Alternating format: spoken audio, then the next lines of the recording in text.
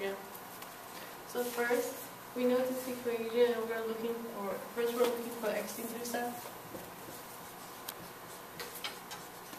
And we know that x-intercept is set y equals 0, so it would be like this. And we know that anything times 0 is 0, so it would be 8x equals 6. And then we want to isolate the x, so we divide it by a. So x equals 6 over a. And now we have to look for the y-intercept.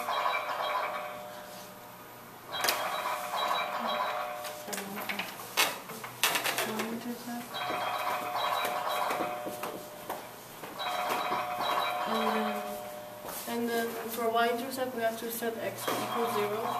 So a 0 2y equals 6.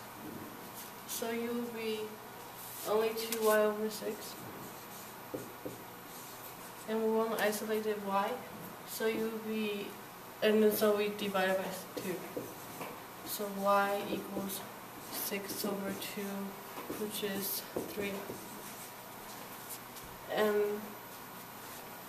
And then to find the area, we know that b times h divided by 2 is the area, and then we put so you look like this.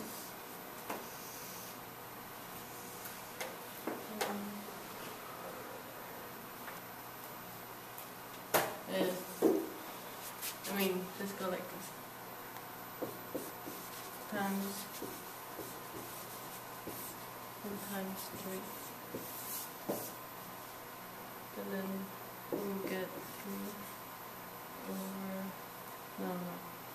we get 6 over 2a, which is 3 over a, and then 3 over a up to times 3 over 1 equals 9 over a. This is our answer.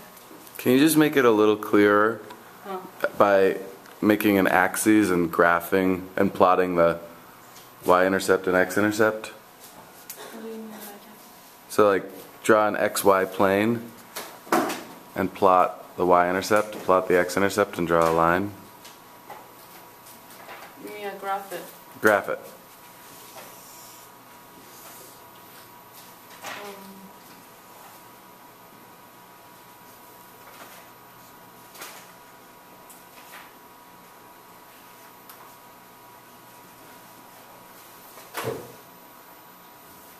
Good.